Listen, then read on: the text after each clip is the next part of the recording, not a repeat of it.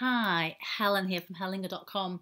Now I want to talk to you today about, oh look at my hair, hilarious, about who are you spending time with?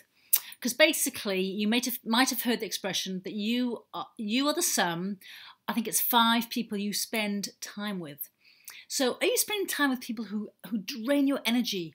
Are you spending time with people who lift you up?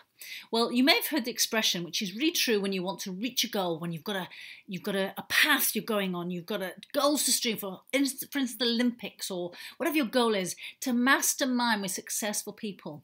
You have to find a mentor, somebody who's got to where you're going, got to where you want to go to, and spend time with them.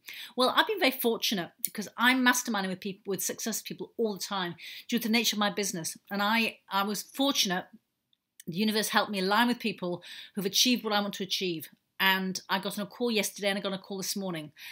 And it's just fantastic, masterminding, talking to people, getting ideas from people who are going where you want to, or have got to where you want to go to.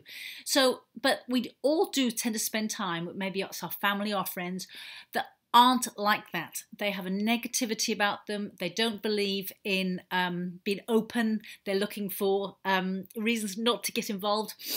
Spend as little time as possible as you can with those people. I'm not saying get them out of your life, because sometimes you want to spend time with them, you care about them, but just reduce the amount of time you spend with them because they will drain your energy. I know I've spent time with people and I come away and I feel, ugh, and I've actually made an excuse. I've said, look, I'm sorry, I have to go.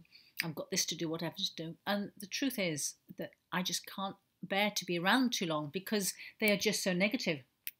And it's fantastic when you have the contrast of that and you spend time with people who are not negative and who lift you up, and spending time with them, you're feeling empowered and fantastic. So it's so important to be aware of the people you're spending time with and distance yourself. I'm not saying cut off from them, although you can if you feel you need to, but just distance yourself and spend more and more time with people who've got where you want to go. Remember, you are the sum of the people you spend most time with. So that means that the negativity is going to wear off on you. So if you spend time with people who've got to where you want to go, then that energy is going to rub off on you and you're going to achieve your goals.